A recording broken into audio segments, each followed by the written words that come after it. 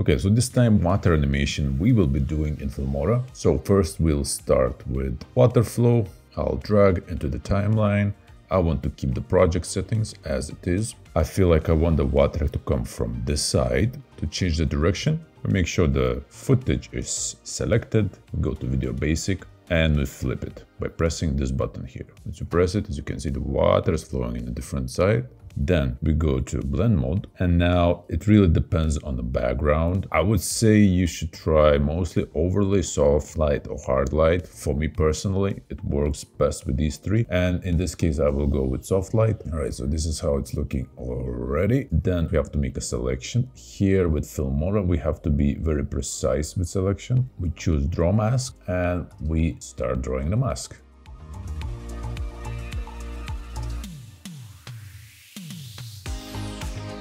Alright, once selection is done, preview it. Everything is perfect except this harsh line over there.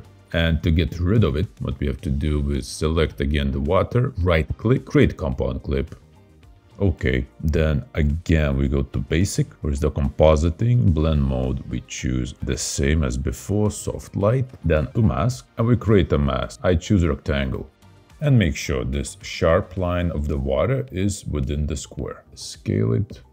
We go to blur strength and we increase blur strength. And then invert mask.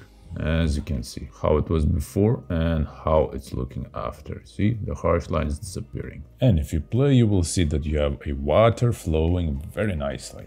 And if you want to enhance this effect, let's put the timeline here, right click, duplicate, and we move it above. So this way we have two footages stacked up together. And as you can see the difference.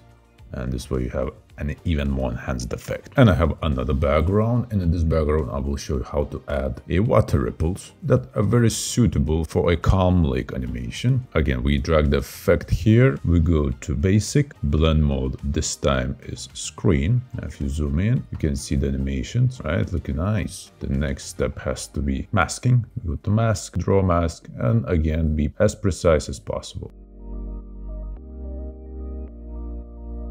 Once you're done, again preview, right, okay, good. And the same applies here in case you want to enhance the effect. Right click, duplicate, and drag it above. And this way you have even more enhanced effect. Even if you want to adjust the opacity a little bit more, go to opacity and reduce or add a little bit more. I trust you find this video useful. If you wish to purchase my effects, you will find a link in the description below.